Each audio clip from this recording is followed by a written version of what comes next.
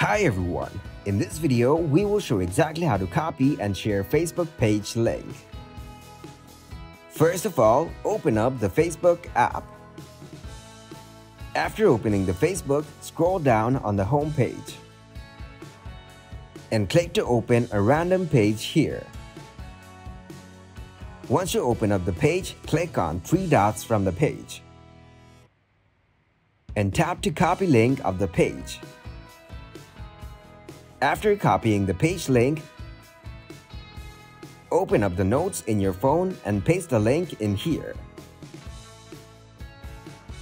Now, whenever you click on the link, it will take you directly to its Facebook page. Thanks for watching, and please leave a like, subscribe, and share.